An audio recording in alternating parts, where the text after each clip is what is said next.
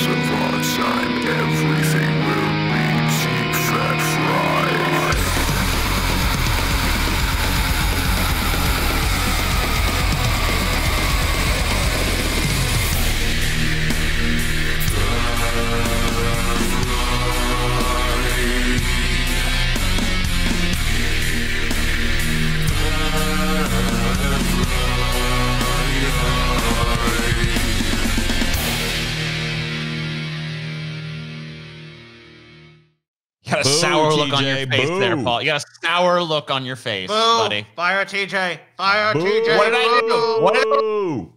What did I do wrong? What did I do wrong? These movies suck. Because you dredged up these fucking road apples for us to sniff again. Let's start with one you might remember because it is a sequel to a better movie. I'm not talking about Wayne's World 2. Didn't actually pull that one. Although I could have. I thought Wayne's World 2 still had enough good about it that I didn't want to lump it in with this crap. I don't think it's been forgotten either. But this one, this is total garbage. This is Blues Brothers 2000. Oof. We're a cash in band. I mean, tell me about it. Dude, I fucking love John Goodman, but Jim Belushi, he ain't. And I love Dan Aykroyd, but Dan Aykroyd now is not Dan Aykroyd 30 years ago. Well, this is not even Dan Aykroyd. I mean, like, we're talking about a movie. This is 98 by this point. But yeah, he'd already lost his Dan Aykroydness by then. That's what I mean. He was Aykroydless by 98. It had gone. And I love Dan Aykroyd, but he ain't no Dan Aykroyd. You know what I'm saying? And that dude on the right is the guy that invents Skynet in T2. Yeah, that's true. Yeah, fucking piece of and shit. That what little, is he doing here? And that stupid little kid is some stupid little kid that shouldn't even be in the movie. So Blues Brothers 2000, that's the movie. The year, 1998. The review snippet that I chose, this sequel offers more of the same, only less. Ooh. That's from Variety.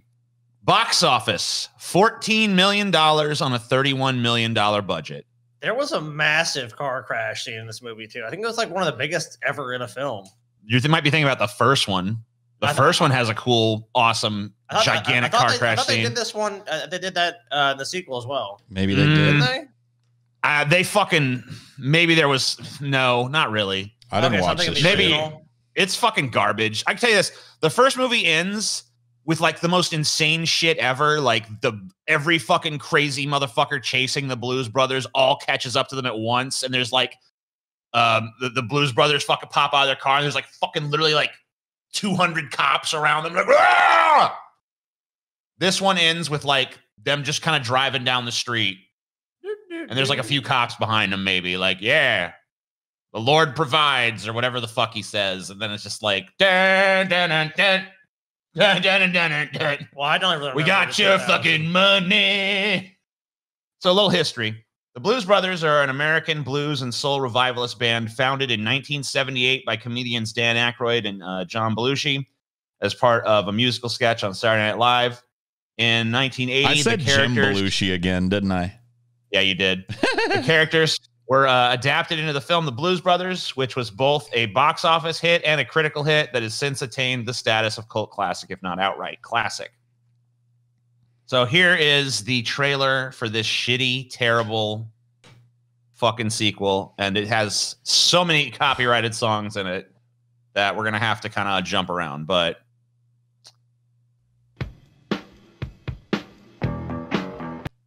copyrighted song number 1. it's not the hats. Yeah. It's not the suits. Down and bound and bound and bump bump. It's not the glasses. It's the music. Oh, you mean it's the money? Sorry. Yeah. So this one actually did, I think, focus way more on the music than the original did. But you know what they forgot? The comedy. They forgot to be funny. Oops. They forgot to be fucking funny. Where's the comedy at? If you watch this movie, it is a joyless. I mean, like, okay, I will admit some of the music is pretty nice in the fucking movie. Like, you could tell that's where like the majority of the focus went, but like there's no charm, there's no comedy, there's no character development. It shits on the entire fucking quest of the original Blues, because like the first Blues Brothers movie, they're trying to save the orphanage or whatever, and like in the first like 2 minutes of this movie, they're like, yeah, or after the orphanage shut down. It's like, what? So everything in the first movie was fucking pointless? Fuck you. Such is life. But yeah, they try to make it look like it's got the same like madcap, like, whoa, it's crazy stuff going on here. But there isn't. Vaguely remember. I remember this movie coming out. Yeah, see, that's what I'm talking about. Yeah, I mean, there's car chases and shit, but they're not even close to fucking the scale of the fucking first film, to be honest with you. I've never said that. I could show you all the moves. My God! Help us! This is Mighty Man. Why? Oh, yeah. This is the scene where this dude literally gets like blasted up to heaven and like transformed into a Blues Brother because he's like a cop. But then all of a sudden, you're making this movie sound awesome. All of a sudden, like he's in the tent, and then like the light of the Lord comes down, and he like is blasted up into the sky, and then just like transforms into a Blues Brother and just comes back down. It's like, I'm one of you guys now, and they're like, okay, awesome. Like, all right, cool. It's not awesome. Maybe it sounds awesome. You're probably imagining something way cooler in your head if you think it's awesome. Because it's fucking not. I'm sorry. Damn, there's like hot bitches in this. What are you talking about, TJ? Hey, okay. Scantily clad Go women? fucking give it a watch then. Go give it a watch. I mean, I skipped it because it looked like shit, but you're kind of selling me on jowls, dude. John Goodman's jowls, man.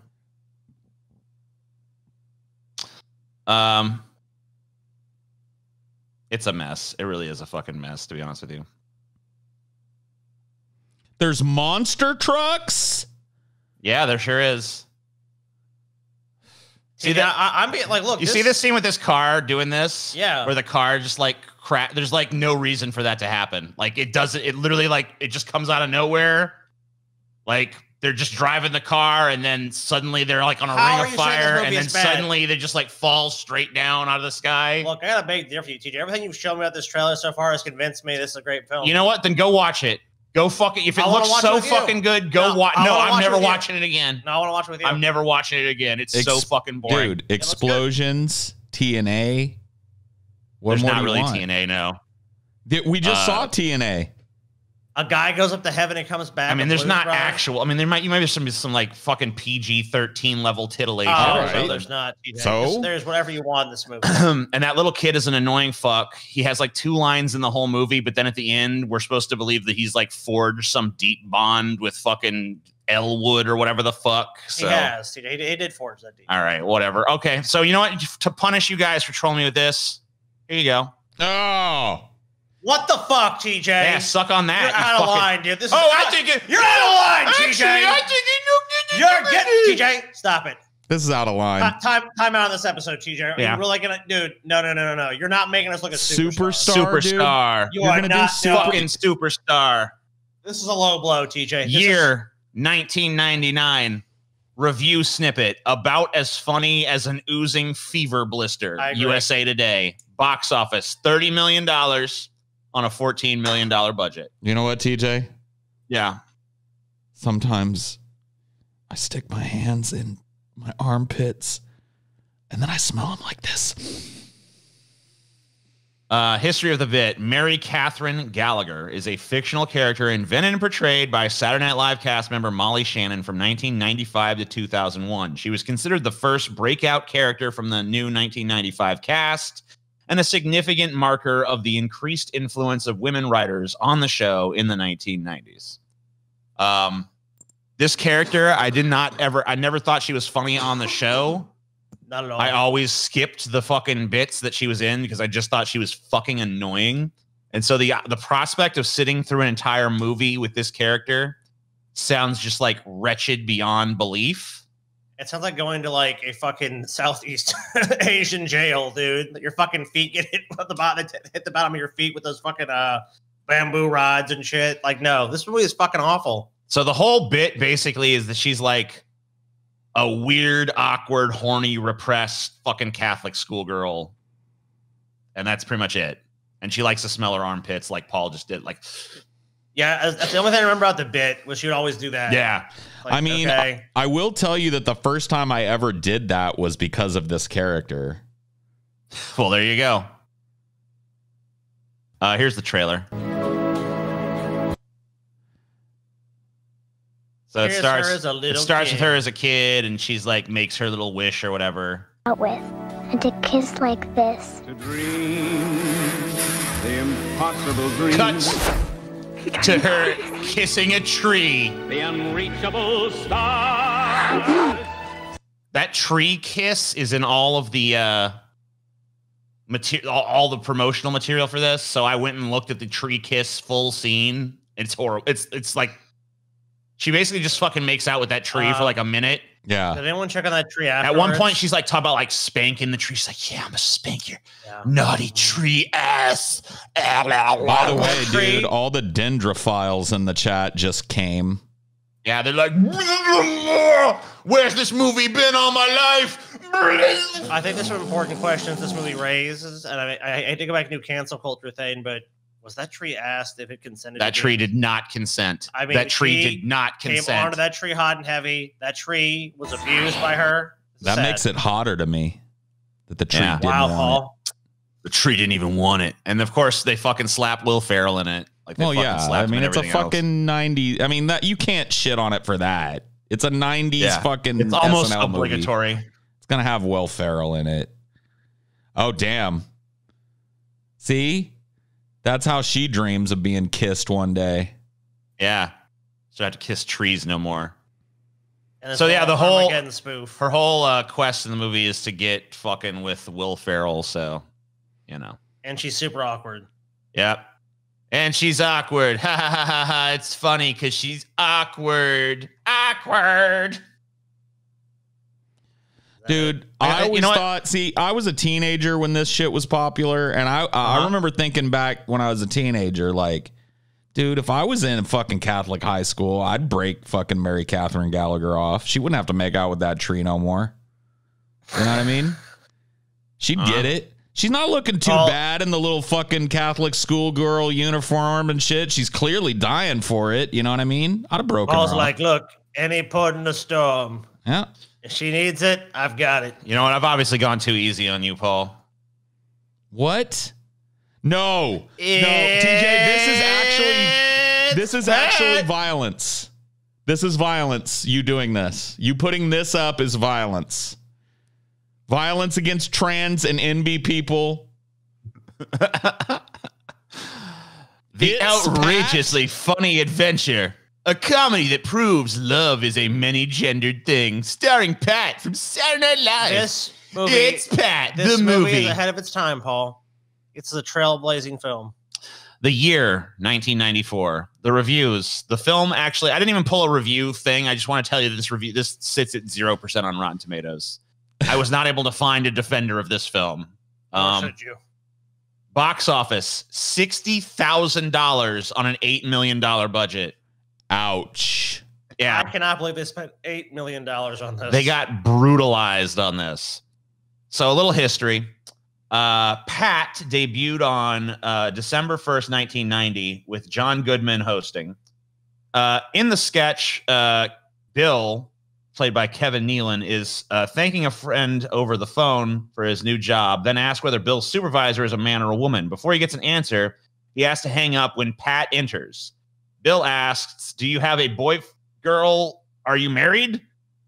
Pat explains that I'm telling you how this bit works because this is the entire movie. And I want you to just realize the whole thing is that everybody's always trying to figure out whether Pat is a man or a woman, and they always ask pointed questions, and Pat always has some way of getting like answering the question without actually answering it. That's the whole bit. Yep.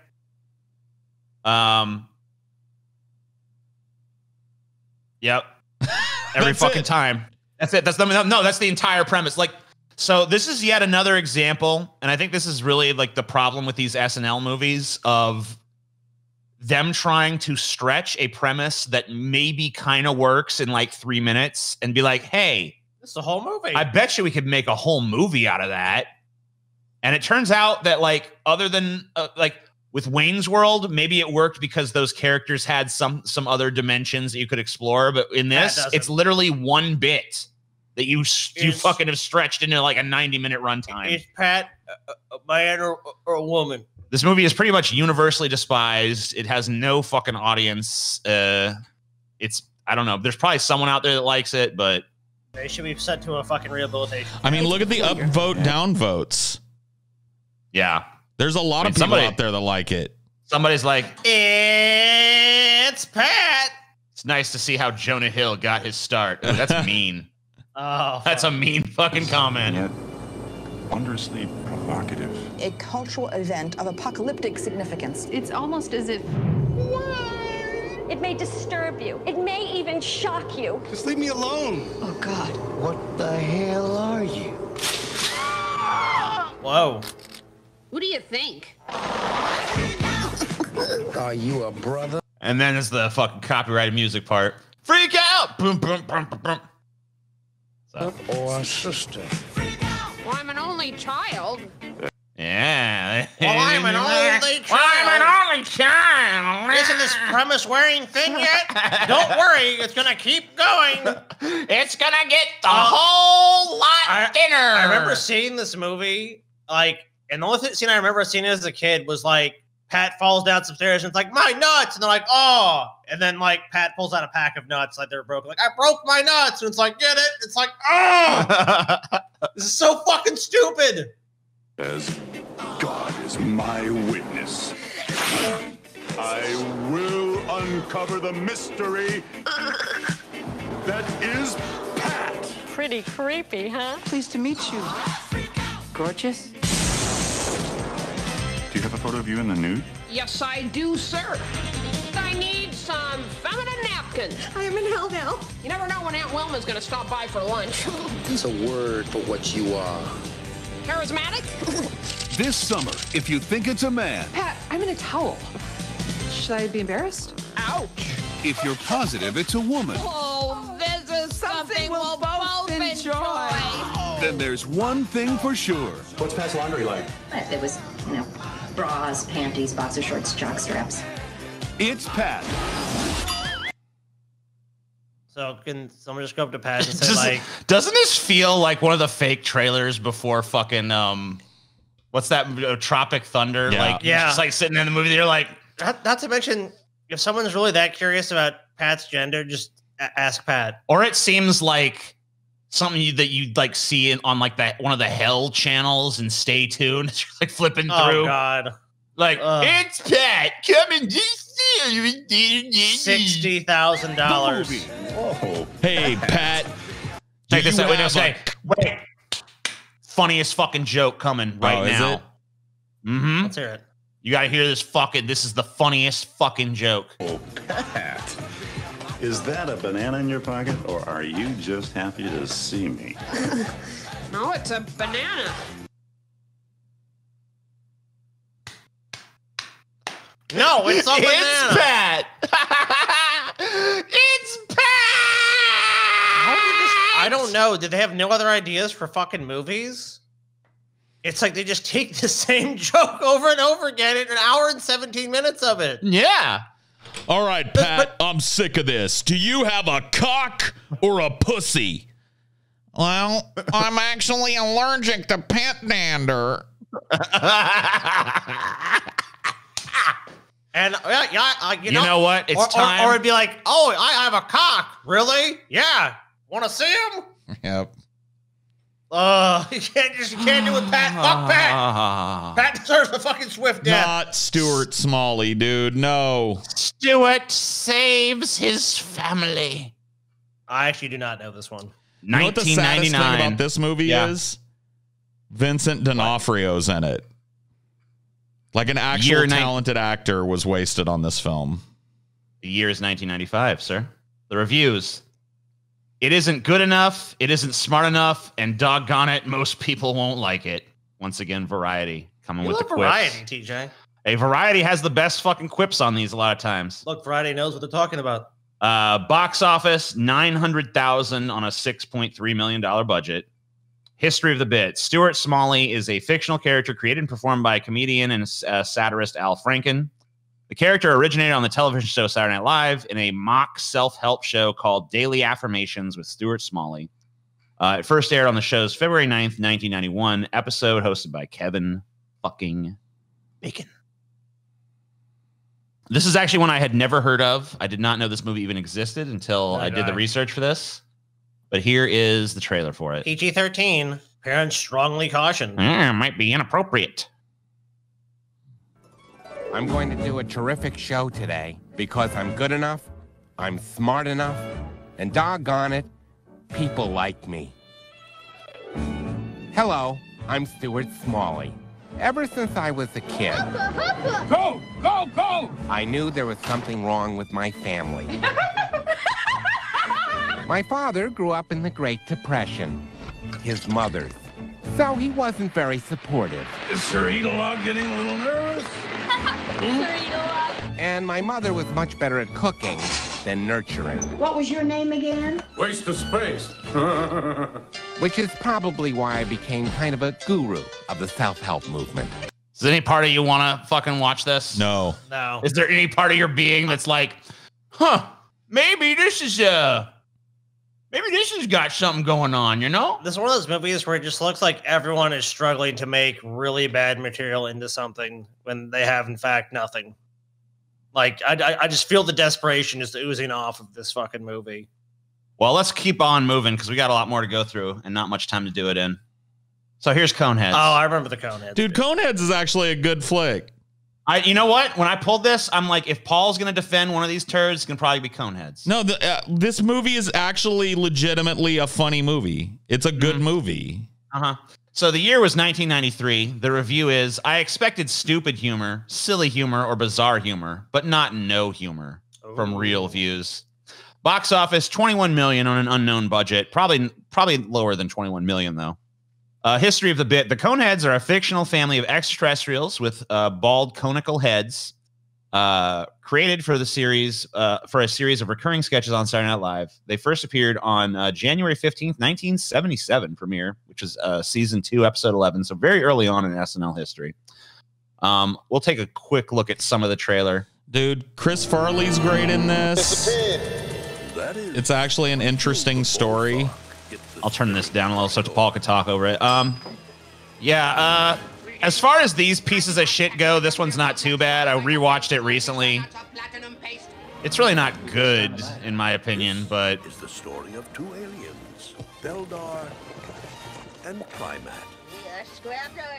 it at least has characters and like some semblance of like having a right to be a movie that a lot of these don't. Yeah. Like the premise doesn't wear instantly thin. I kind of like that they had the weird cone-shaped heads as a kid. So I remember like being a little kid and watching that.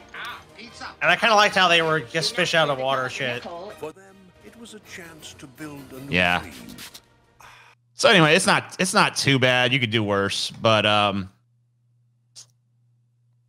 here's worse. This is proof the worst you could do worse. Yeah, you can do much worse. So talk about stretching a premise that the thin. I mean, like this is like the thinnest of premises.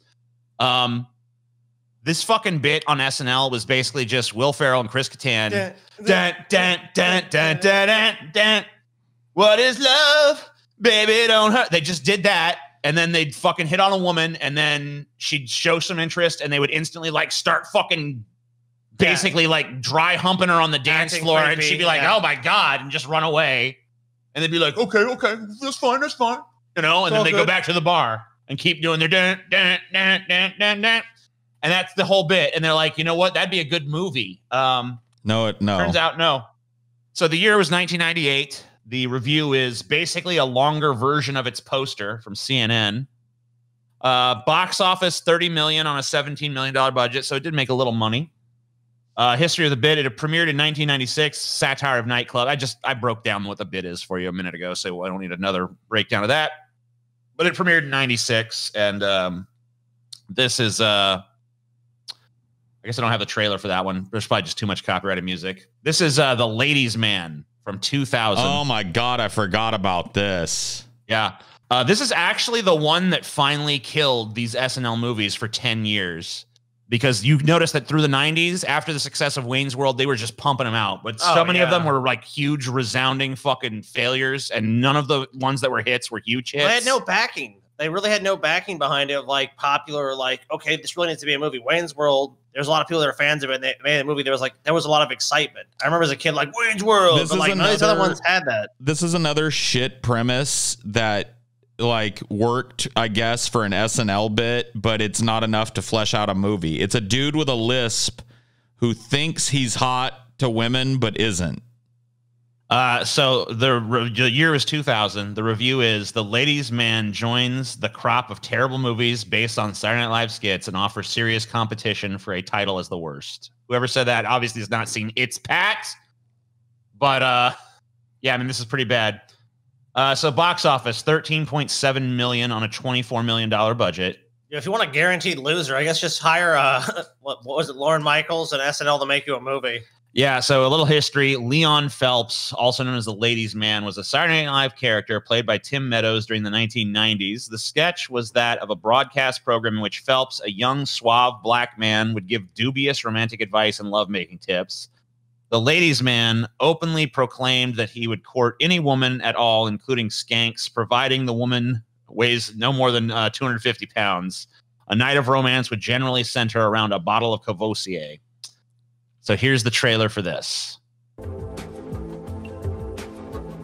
One glance will seduce you. Yeah. There's that Courvoisier. So they love these misdirection trailers for sure. Yeah. Dude, Courvoisier really fell off as like a fucking upper crusty drink. You don't even hear rappers talking about Courvoisier anymore. No one likes no Courvoisier no mo. Pass the Courvoisier. You're his. Forever. What's happening? He is Leon Phelps. If you have a romantic query and you are under the age of 50 and you're not freaky or disgusting, please give us a call. The Ladies' Man. Barney, is that you? Do you have a man? Yeah, I mean, it's you know, he's got a lisp, and you know, he's a ladies' man, even though he's lispy and shit. And there's like no reason he should be a ladies' man, but he is, and he basically runs around. I think it's explained in this scene where the all the husbands of the women that he's fucked catch up to him here. Leon Phelps. Oh my God! Yeah, there it is. Yeah. So he's that's basically it. He's got a giant old palooza. He's just got a giant cock, and that's it. Yeah. Okay. All of his other advice and shit doesn't really matter. Just have a giant dick, and you're good. He's like, look, I got what. So this movie was so bad it actually killed the SNL movies for 10 years. But what a relief. So I mean that happened in 2000. So we're in 2021. So you know, do the math. Yeah, we're good. We're in the clear. No, you're not in the clear. Fuck you, TJ. Fuck you, you piece of fucking fat shit. MacGruber, dude. MacGruber. God, this is a fucking terrible fucking movie. MacGruber. Oh. This is from. It's like MacGyver. Get it? Year 2010. Review. Some of these 2-minute sketches look a little thin at 87 to 92 minutes. You don't say. Box office, $9.3 million on a $10 million budget. History. MacGruber was a recurring a sketch on the NBC television series Saturday Night Live. First appearing on the show in January 2007, the sketch is a parody of the 1985/1992 adventure series MacGyver. Note, this film has achieved a cult following, and a TV series based on the character has been greenlit to stream on Peacock. So you have not seen the last of MacGruber. Scotty, how do you feel about that? I have seen the last of MacGruber. You have not seen the last of MacGruber, Scotty. I will not Scotty. be watching that dog shit. And people that are signed up for Peacock are morons. I think Peacock is actually going to be free. I don't care if it's free. It's too much. Too much. 2 days ago, a Russian convoy carrying the X-5. Another fake out trailer, by the way. They really like that shit. Well, yeah, you kind of have to. It's like, ooh, maybe we can trick the audience into being interested. The warhead got jacked. Yesterday, reliable sources informed us it's made its way to U.S. soil. I'm going to turn... And yeah, that is Val Kilmer, by the way. Yep. Washington, D.C. into a pile of ash. This is a very tall order. We need the best. Get me MacGruber. I'm in. What? I'm in. Hello, MacGruber. I'm in. It's a parody of action movies. I'm in. Yeah, man. It's only like fucking 20 years too late to parody fucking 80s action movies.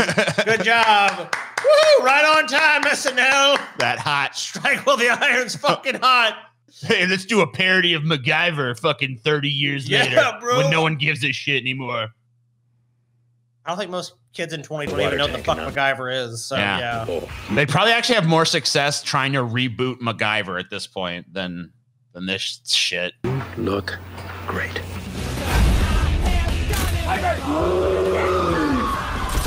All right. This spring. Gotcha.